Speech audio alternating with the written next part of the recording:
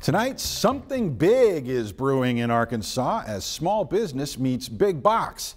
Thanks to a new partnership, several local coffee companies will soon be available on Walmart store shelves across the state. It's just in Arkansas. It seems like a relatively small step, but the roasters that THV11's Brooke Buckner spoke to say they are very excited for the opportunity.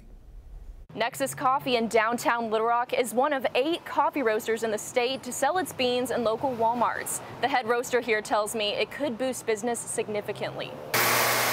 It's taken us from what might have been a 5-year plan to probably within a year. We're going to be at that next level where we can maybe get a new roaster, maybe just expand our operation. Chase Brooks says that's the goal, but for now you'll find him here roasting and stocking beans to send to Walmart.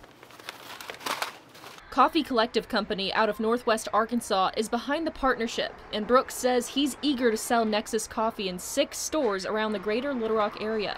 We've got a lot of support. We have a lot of regulars that, they've been buying our coffee for a minute, and for them it was very exciting to say, hey, I've been buying the coffee from the beginning off your shelf, but now I can go get it at my local Walmart. Blue Sail Coffee in Conway is also coming to Walmart shelves. Founder and CEO Kyle Tabor tells me he never imagined having this opportunity.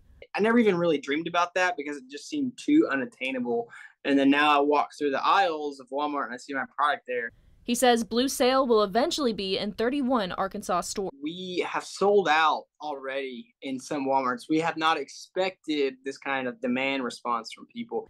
And through those sales, he wants to give back to Arkansas educators. We all agree teachers are an important part of our community.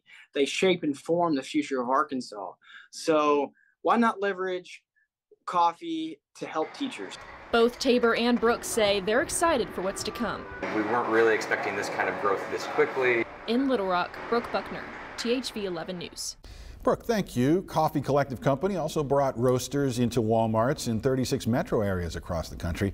And if you don't see your local favorite on Walmart shelves, you can still find it online.